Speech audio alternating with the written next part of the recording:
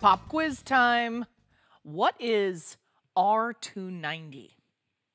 A droid found in a galaxy far, far away? Possibly. And a good answer, but not what I was looking for.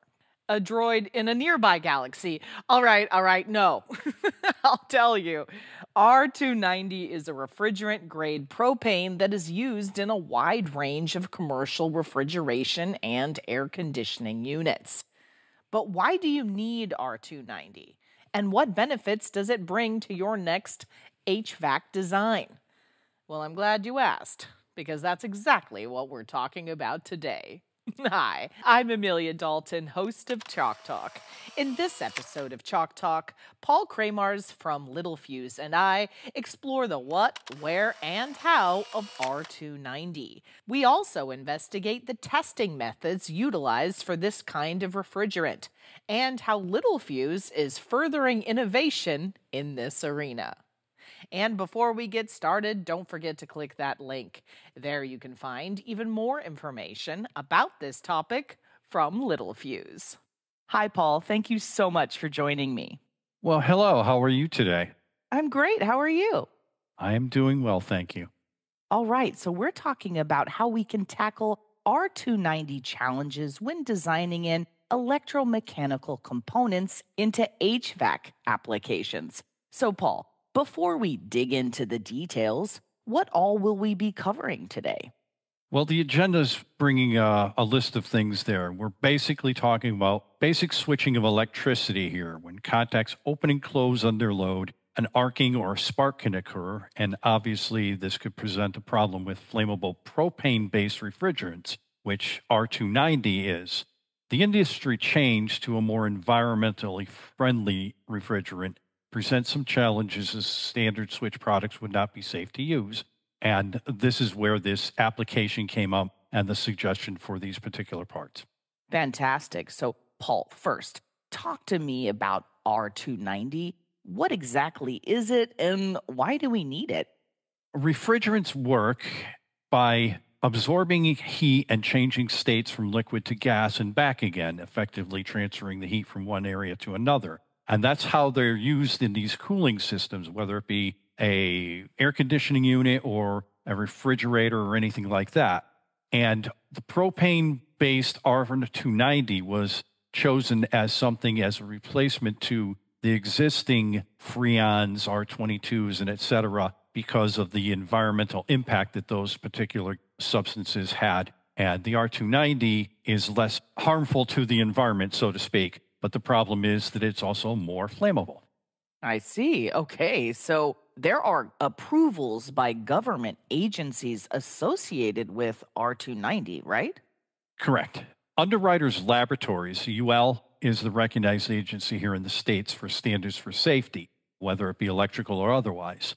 And having a UL or the UR backwards mark, the recognized product, means that your testing has been done to ensure that it's safe to use in the application. The standards referenced above for the use in ignition-proof applications, in addition to the standards governing switches, are UL 1054 and the newer 61058, are what our products have been tested to.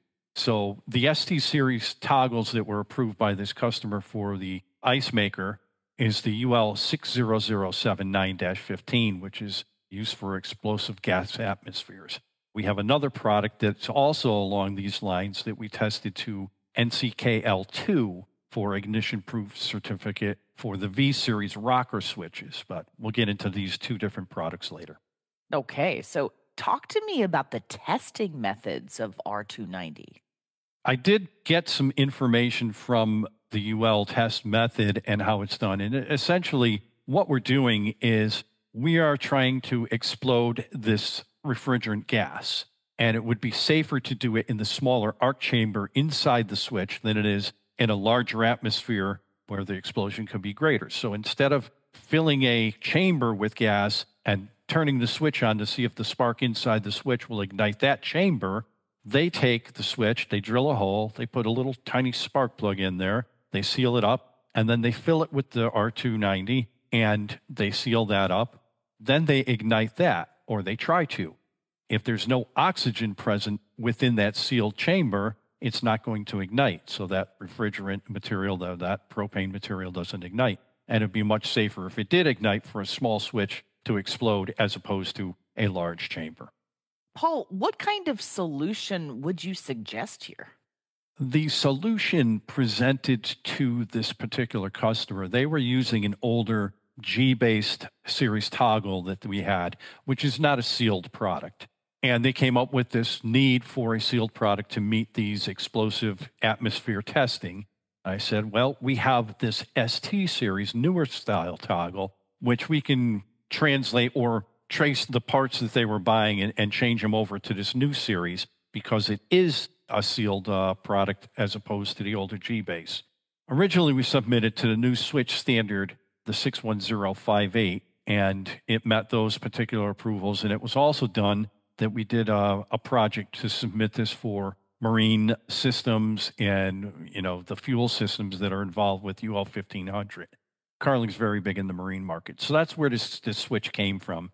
This slide particular shows the exact part numbers that the customer chose based off of their old G-base switches with the conversion to the new ST series. So these are the ones that particular customer chose for part numbers to stock. Paul, are there any other solutions that we should consider here?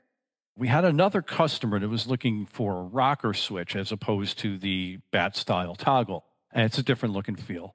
And one needed a lighted switch, which wasn't also available in the toggle. And they had a walk-in cooler, but they wanted a light to go off to see if one was in the cooler being used at the time. So we tested another product, a sealed product that we use pretty exclusively in the transportation and marine market, the V series. And this is also a sealed switch, and it was tested to another standard, the NCKL2 ignition proof component certificate. So we currently have 2 part numbers listed here under products that are approved to this standard. So if somebody has another application with the R-290, this is another choice besides the toggle that's already been approved by the 60015 or 60079-15. So, Paul, if my audience wants more information about the ST series or the V series, where should they go? You can scan the QR codes here on this particular screen. You can go to the website, Carling Tech, and under products, you can see toggle switches and look at the ST series, download the PDFs. You can go to rocker switches, sealed rocker switches, and look at the V series and download that particular product information. You can get drawings, 3D files on the website, and of course, you can always contact us if you would need to speak to someone or go more in depth. So, Paul, if my audience wants to get a hold of someone at Littelfuse to help them with their next design, what would you suggest?